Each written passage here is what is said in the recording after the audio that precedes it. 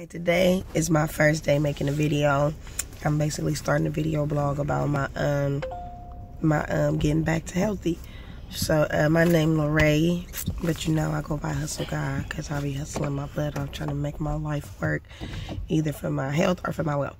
So basically, what happened is in 2012 I was diagnosed with CVS, also known as cyclical vomiting syndrome, and I guess it's something that I was born with. It's like a mitochondrial disease or something, but it was kind of dormant and didn't really bother me so much. But I guess my diet and my lifestyle eventually led up to it getting so bad that I couldn't hold down foods and take down nutrients enough on a regular basis.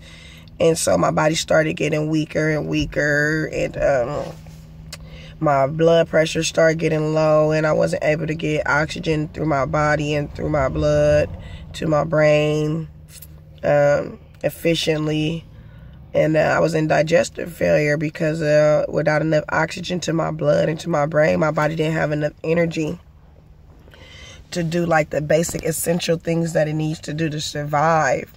And I was basically in fight or flight mode, I guess they call in science.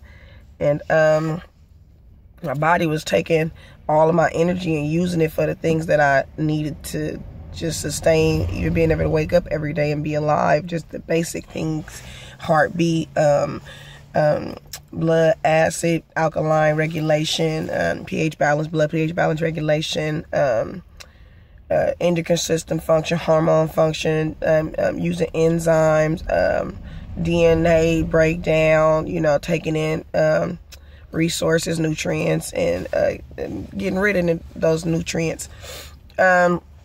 So basically, I went into digestive failure. Everything, my body was so weak that it didn't have enough energy to digest food. That was just too extra. And the food that we eat nowadays is so toxic.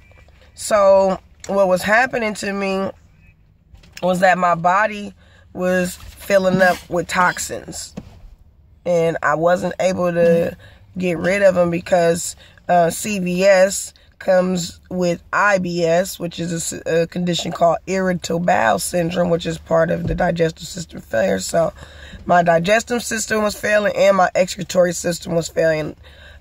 That's the system that excretes the toxins, urine, bowel movements, stuff like that. That was also in failure. So I could take in some nutrients and force myself to take in some nutrients, but now I done took in all these toxins, and now my body is stuck with these toxins in my body.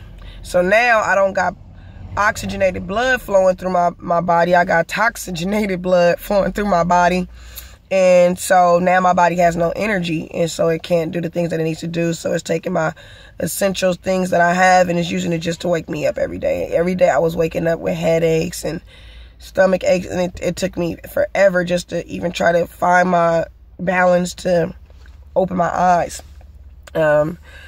So anyway, about a week ago, well, anyway, let me get back to the food. The food was so bad, it was so toxic, and it built up in me over such a period of time that it just shut my body down. My body could not take in no more toxins because it couldn't release the toxins fast enough to keep me healthy. So I couldn't eat a lot of times because I would have a really bad indigestion because my body couldn't digest the food. So it was agonizing, painful, man. So I was deficient in the vital nutrients just to survive.